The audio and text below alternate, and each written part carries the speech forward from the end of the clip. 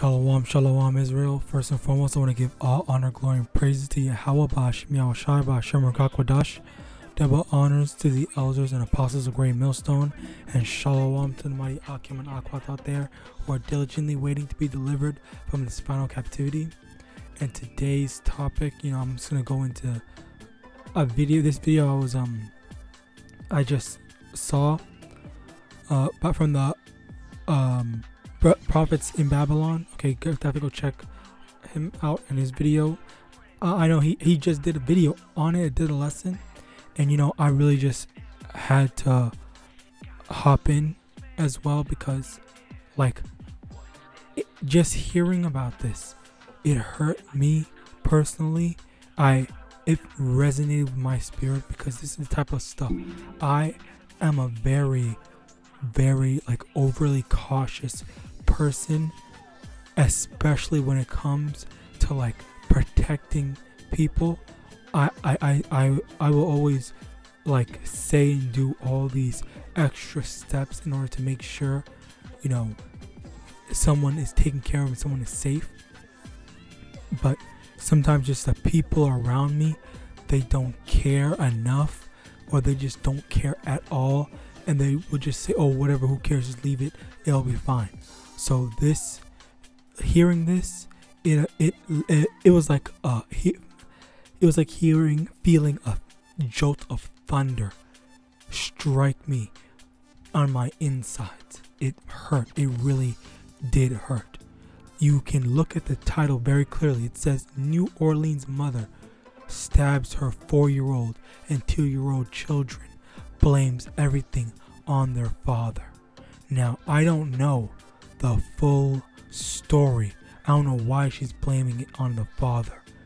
But from what we're going to hear, it sounds like the father was just trying to take his children. If she didn't want her children, if she felt like it was too much of a burden, why the fuck are you keeping them from their father? Why? You wicked bitch.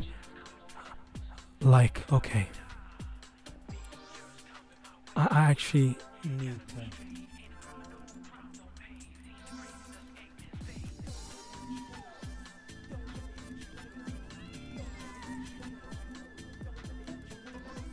I have to learn more. This is ridiculous. 4-year-old daughter, 2-year-old son.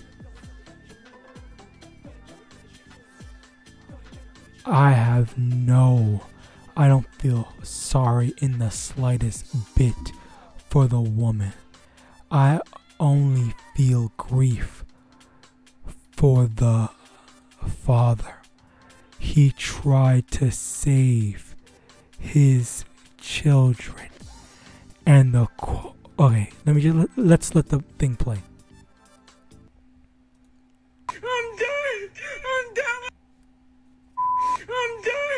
I'm done with life, and it's all Jermaine's fault. It's always Jermaine's fault.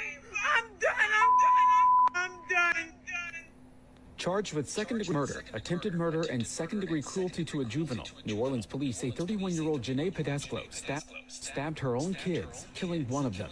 Police were called to a home in the 3100 block of Law Street around 11 o'clock Sunday morning. When they got there, they say they were told 2 siblings, a 2-year-old boy and a 4-year-old girl, were stabbed and taken to the hospital. The girl later died. The boy is in critical condition. Moments after allegedly stabbing her kids, a woman believed to be Pedasclo posted a short video on Instagram with blood dripping down her chest. Court records show Pedasclo and the children's father, Jermaine Roberts, were in a custody battle. Roberts even sued Pedasclo for visitation rights, claiming she was not stable or providing a healthy environment for the kids. Father, Jermaine Roberts, were in a custody battle. Roberts even sued Pedasclo for visitation rights. Do you hear that? They said he sued. The father sued the mother because she was fucking up his ability to be able to see his kids. And that's another thing that I heard. these bitches, okay? And it's not, the crazy thing is, this isn't just Jake, it's Esau too. There are Edomite fathers who get hoed in seeing their children, and then the mothers build up or raise their kids to hate their father, when it was the mother that's lying to the kids, saying their father doesn't want to see you. Their mother's lying to their kids, saying, "Oh, he left and he just didn't want to deal with you anymore." When the mother stopped, the mother did all the mother has to say in court is say, "Oh, he did X, Y, and Z. He literally did anything. He is unfit," and then that's the end all be all. The father will not see his kids. Okay, thankfully I've never gone through this, but I have the benefit of hearing all these stories, okay, and not having to go through it. And I do empathize with them. I do empathize. I see, the wickedness of the women. All right, but ultimately this is all judgment. Okay, so I'm not gonna get too ahead of myself, but just the fact that this is happening, pure wickedness. These women just are going crazy. But for Jake, especially Jake, he tried to see his children. He tried to fight the custody battle, which is an uphill battle, and then he wanted to get his children, and look what happened. Claiming she was not stable or providing a healthy environment for the. He already knew ahead of time. Okay, and this is I feel lightheaded because I'm trying to stay calm. All right, he already knew she was a threat to the safety of the children. He told that they just reported that he told them that. And then what happened? What the hell just happened? This happened. One of the children died and the other one is in critical condition. All right, this is fucking ridiculous. Kids. I can't believe it. My head hurts. I feel lightheaded. The main reason why I wanted to do this video is because I really wanted to express my grievances, my anger in this type of situation. Okay? Like I said, I'm a very cautious person, and when you hear someone else just not care and disregard your concerns for a matter, this is enraging. Okay, now, this is all the stuff we already know. It's from people.com.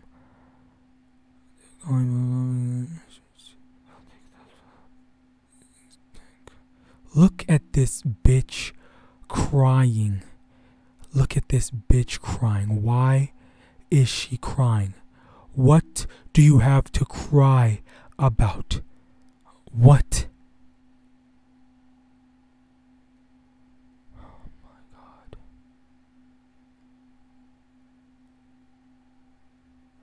Nothing. They don't even say why she was saying all this. She just did it. There's no reason. I'm not trying to justify it, but I want to hear what could compel you, what could possess you to be doing something so horrible. If you didn't care for the kids, give them to the father. The father was trying to look out for them, and you did this? Really? And this is that whole misery loves company thing. If you can't be happy if you can't be satisfied with yourself. Instead, you take away the lives of the children of to get back at the father. Does not make any sense at all. Whatever then. Then if I hear the other side, then fuck the bitch. Fuck her. No. Oh my God. Calm down. That's judgment. That is ultimately, at the end of the day, it is judgment. But let's get into this. Now let's get into the main issue, which is how could this have been prevented? Okay, and it could have been prevented if, this world wasn't favoring women so much. Okay. Proverbs chapter 29 verse 2: when righteous are in authority, the people rejoice, but when the wicked beareth rule, the people mourn. Okay, so the people that are in charge, okay, they mold this world to be a woman-centric world, to base it around women. Okay, these people, it's like these women feminists, whatever, they want to say that, oh, this is a man's world. This is everything revolves around the man, when that's a fucking lie. All right, it's an absolute lie.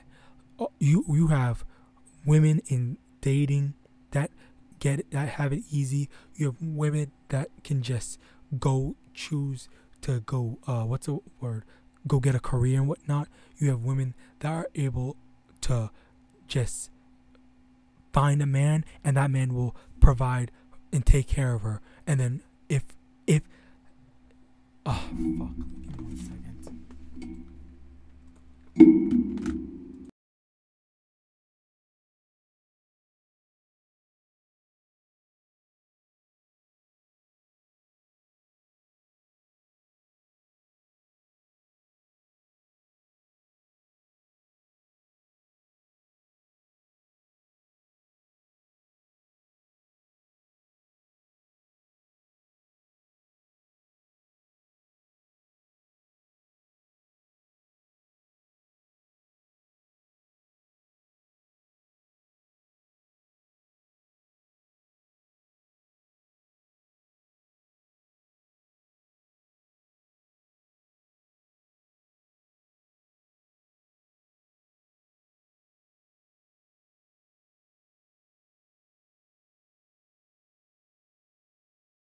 Slocky about that. Someone's at my door now. Where was I? Okay. I was talking about how this is the feminists and all this stuff like that, saying this is a man's world. So when in that aspect, you have everything, like, and even in the whole custody battle thing, 9 times out of 10, or most times, the women already have the advantage, unless there's like some criminally damning evidence and stuff like that. And that's when criminally damning evidence towards the woman, and that's when the man actually has a chance. And obviously there are it's based on what type of judge, I guess, or whatever. But outside of that, it's usually favoring the women. And stuff like, that reminds me of Kanye. What the fuck was that guy's name? Pete Davidson? Pete Davidson.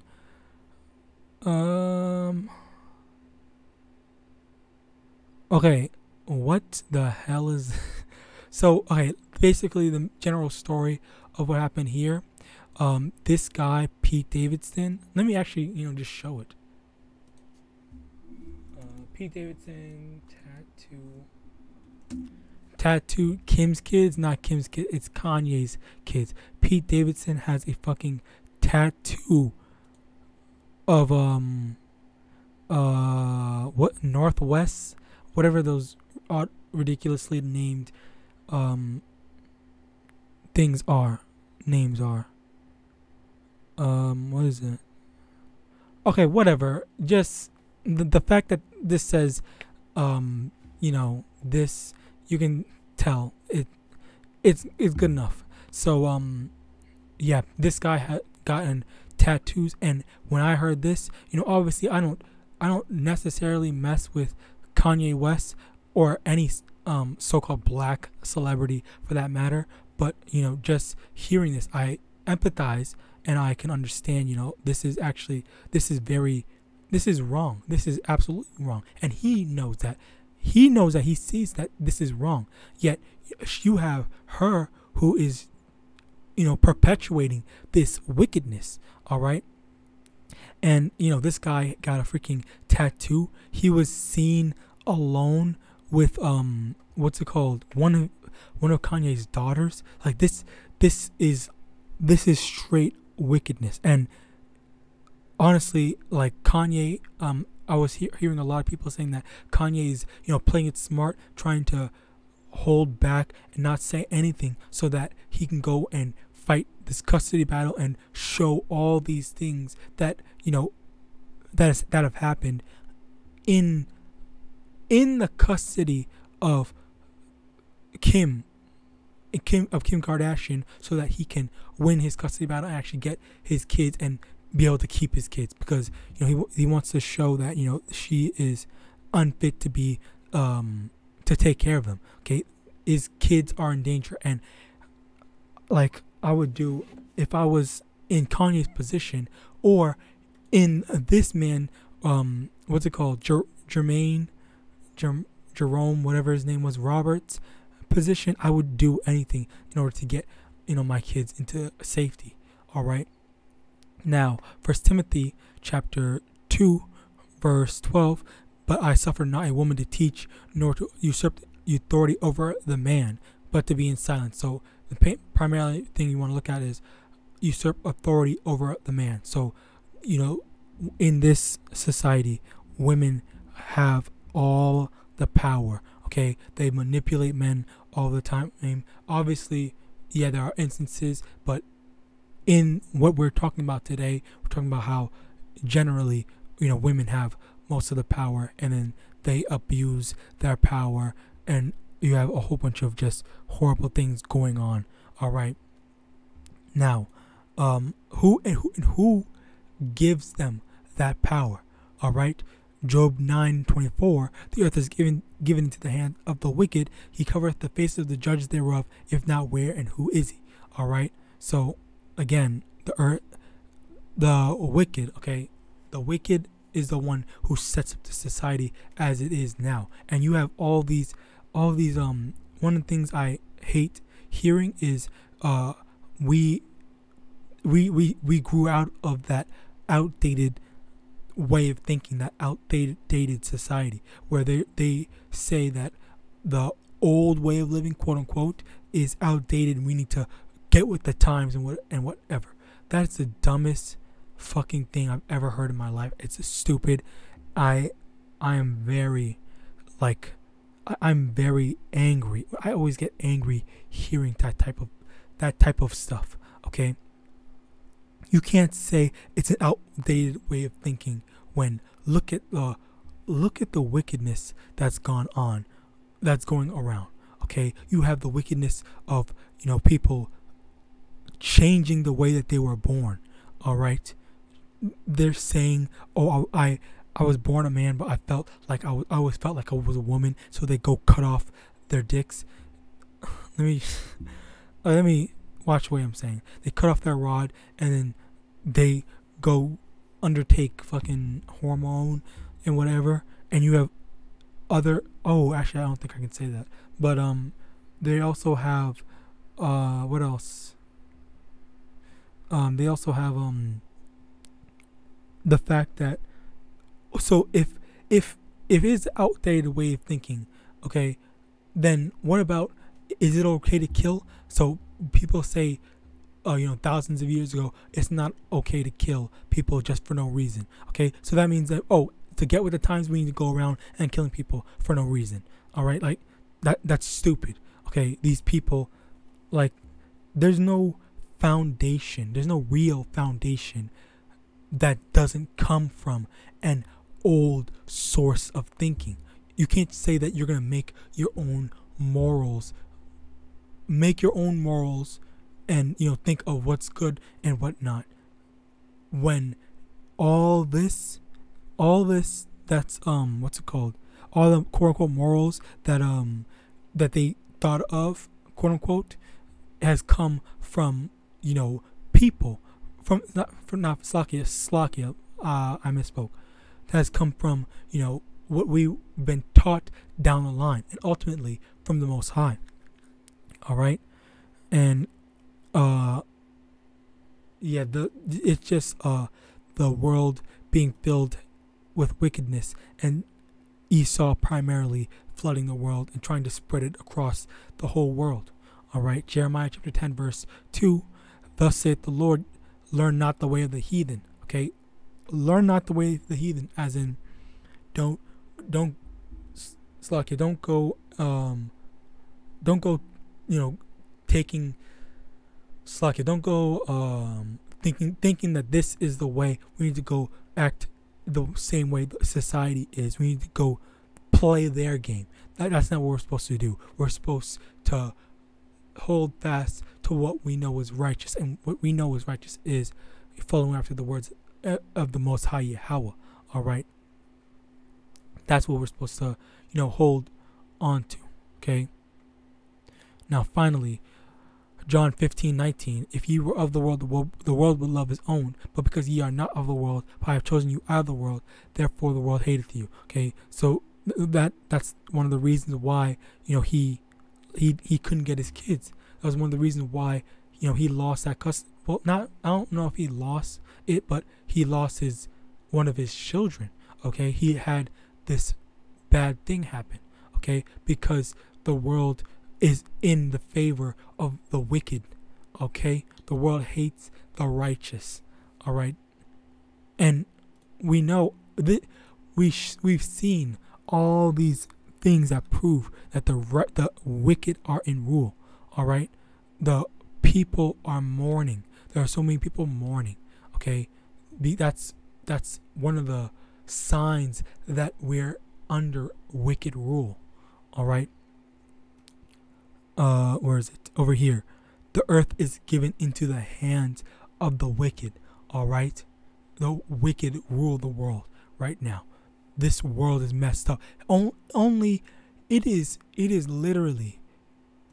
You cannot say that it is not in the hands of the wicked when the man, he told them she was unfit. He told them she was messing up with him being able to see his children. He told them all that, and he still was unable to get his children. They still favored the mother. They still let the mom keep the kids, and just allowed this wickedness to happen. When they got there, they say they were told two siblings, a 2-year-old boy and a 4-year-old girl, were stabbed and taken to the hospital. The girl later died. The boy is in critical condition. Moments after allegedly stabbing her kids, a woman believed to be Pedesclo posted a short video. Jermaine Roberts were in a custody battle. Roberts even sued Pedesclo for visitation rights, claiming she was not stable or providing a healthy environment for the kids. Bro, see, only in this society can someone warn you of an impending doom, and no one cares until after it happens. After it happens, then that's when we care. After it happens, then we're gonna we're gonna try to. You can't do anything. It already happened. It's over.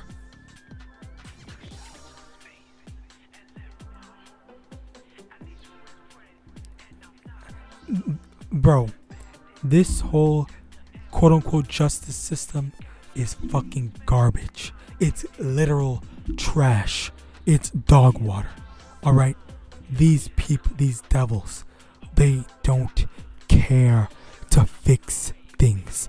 When something happens, that's when they want to do something. After someone dies, after atrocity happens, then they want to do something. Not before. It's not to prevent. There's nothing that they have nothing to prevent. It's only to react to the atrocities that have happened. Okay. Ecclesiastes chapter 7 verse 28. Which yet my soul seeketh, but I find not. One man among 1,000 have I found, but a woman among all those have I not found. There is no righteous woman among 1,000 in that sample size. And by extension, it means that there is no such thing as a righteous woman. Alright? All these women are wicked as hell. This is another example. This is another example of the shit that they are capable of doing. Alright, this is just, honestly, speaking as a man, I do feel sorry for him. I really do. But again, I don't want to let it just get it misconstrued. It's his judgment ultimately. And with that, I hope this lesson was edifying. I want to give all honor, glory, and praise to the Most High YAHAWAH, YAHAWASHI, double honors to the elders and apostles of Great Millstone. And with that, I want to say Shalom.